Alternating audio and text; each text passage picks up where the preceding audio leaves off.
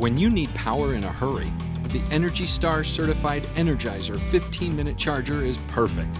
It has universal voltage so you can take it abroad and charges up to 4 AA or AAA batteries at one time. First, remove the safety plastic. Each battery charges individually, so you can place them in the charger however you like. Always put batteries in place before plugging in the charger. Your charger is designed to take a full flow of electricity, so you should always plug it directly into a wall outlet. Power strips and extension cords should never be used with any charger because they regulate the flow of electricity and can cause your charger to function improperly. The LED light turns green at first, then turns red to show you you're charging. That noise you're hearing? It's the cooling fan. It comes on when charging begins and may stay on after charging is complete to prevent overheating.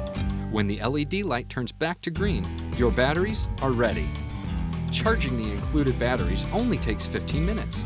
Refer to your owner's manual or visit Energizer.com for a complete charging time chart. If a non-rechargeable battery is placed in the charger, the LED light will flash red rapidly. If the light flashes red rapidly for a rechargeable battery, try taking it out and reinserting it.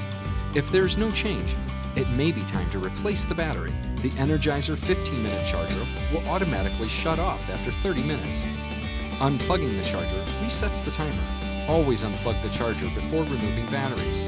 You can store your batteries in the unplugged charger for future use if you keep both in a clean, dry place. Follow these guidelines and you'll enjoy quick use of your rechargeable batteries with your Energizer 15-minute charger.